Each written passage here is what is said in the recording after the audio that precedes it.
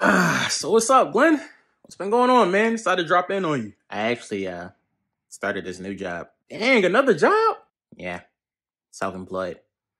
I actually decided to become a dog breeder. Nah, selling dogs do get you a lot of money. It do. That's why I never bought a dog. They cost way too much. You know, I can actually give you your own puppy, bro.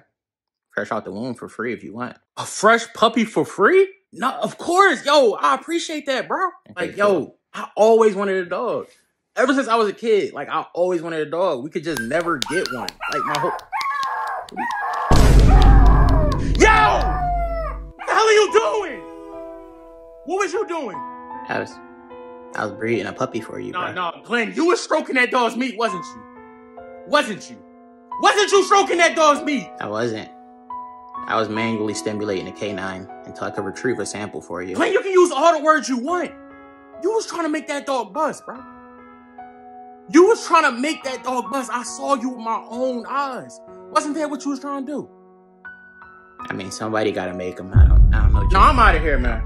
No, I'm done. I'm done, Glenn. I'm not doing this. You're weird. You wanted a puppy, bro. I'm not. No, I don't. No, keep your sex traffic puppies. I don't want them, bro.